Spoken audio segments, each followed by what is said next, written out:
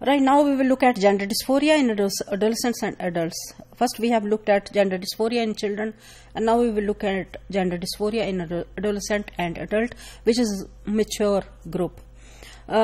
Criteria a common for both, and इसके अंदर continuity है जो specific symptoms हैं, that is it manifested by at least 2 of the following features.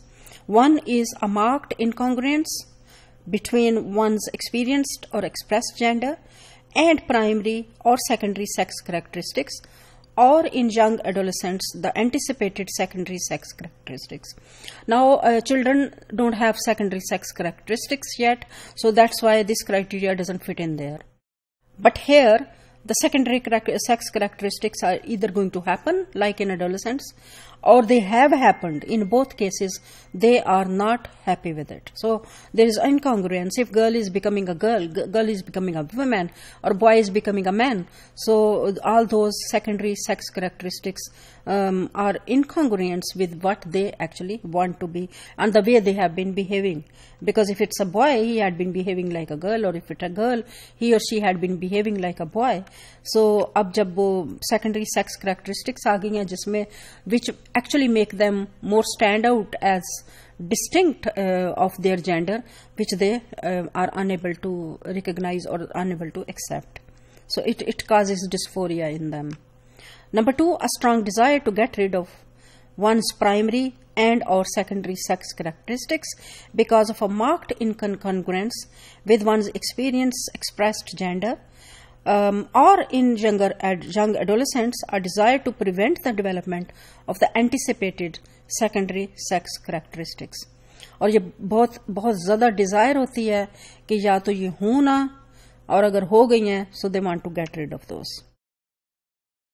3, a strong desire for the primary secondary sex characteristics of the other gender. A, अपनी होना. Number 2, they have to have the secondary sex characteristics of opposite gender.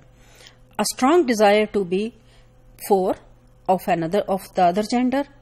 5, treated as the other gender. Not कि वो हों, बल्कि वो दूसरों से भी एक्सपेक्ट करेंगे कि अगर लड़की है तो उसके लड़के के तौर पे ट्रीट किया जाए, और अगर लड़का है तो उसे लड़की की तरह ट्रीट किया जाए.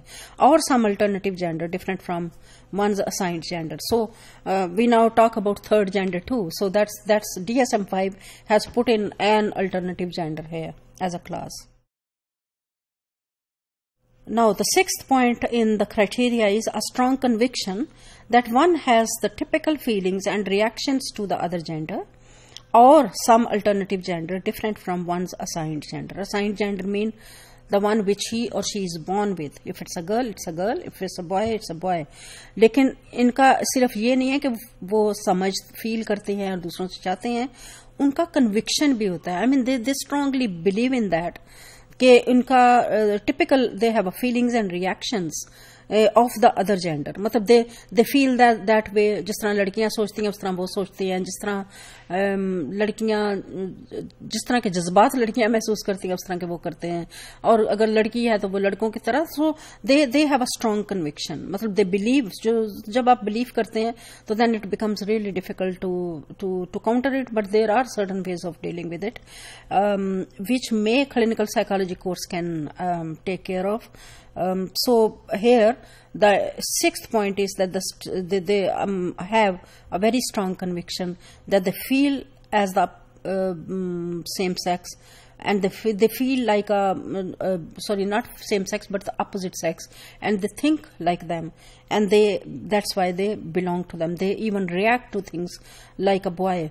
अगर एक लड़की है तो वो रिएक्ट करेगी तो उसका लगेगा कि वो रिएक्शन लड़कों की तरह करती है. सो ये इसका मतलब है कि ये कॉग्निटिवली, बिहेवियरली और इमोशनली जो कि आपके 3 integral parts of your personality हैं, they have been actually taken care of in this disorder. They don't only behave that way, they also believe in that they are that way, they also feel that way. So this is the diagnostic criteria for gender dysphoria in adolescents and adults.